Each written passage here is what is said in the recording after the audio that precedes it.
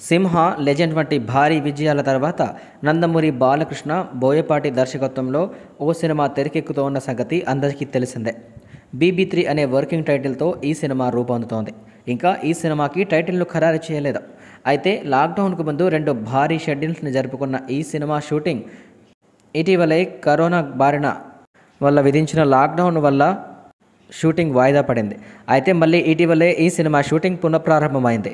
హైదరాబాద్లోని పరిసర ప్రాంతాల్లో ఈ సినిమాకు సంబంధించిన కొన్ని కీలక సన్నివేశాలను చిత్రీకరిస్తున్నారు. త్వరలో బాలయ్య కూడా ఈ కీలక సన్నివేశాల్లో జాయిన్ అయ్యే అవకాశం ఉందని తెలుస్తోంది.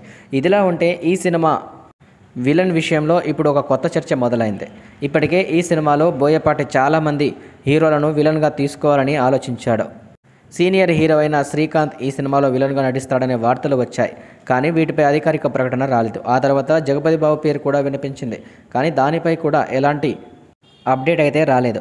అయితే తాజాగా ఇప్పుడు ఈ సినిమా విలన్ విషయంలో ఓ కొత్త హీరో పేరు వినిపిస్తోంది. ఆ హీరో మరెవరో కాదు, కోలీవుడ్లో స్టార్ హీరోగా పేరు సంపాదించుకున్న కమల్ హాసన్. అవును, ఇది నిజం. నందమూరి బాలకృష్ణ, బోయపాటి సినిమాలో విలన్గా కమల్ హాసన్ని ఎంపిక చేసే అవకాశాలు ఉన్నాయని సమాచారం. ఈ మేరకు ఇటీవలే బోయపాటి కమల్ హాసన్ రఫ్ లుక్ చూసి ఖచ్చితంగా ఈ క్యారెక్టర్కి కమల్ హాసన్ అయితే బాగా సెట్ అవుతాడని ఆలోచించి ఈ నిర్ణయం తీసుకున్నట్లుగా సమాచారం వినిపిస్తోంది. ఈ మేరకు అతి త్వరలో బోయపాటి కమల్ హాసన్ని సంప్రదించబోతున్నారనే సమాచారం కూడా వినిపిస్తోంది. ఒకవేళ ఈ ప్రాజెక్ట్కి కమల్ హాసన్ ఓకే చెబితే అటు కోలీవుడ్లోనూ ఇటు టాలీవుడ్లోనూ బాలయ్య సినిమాకు మంచి క్రేజ్ ఏర్పడుతుందనే వాదన వినిపిస్తోంది.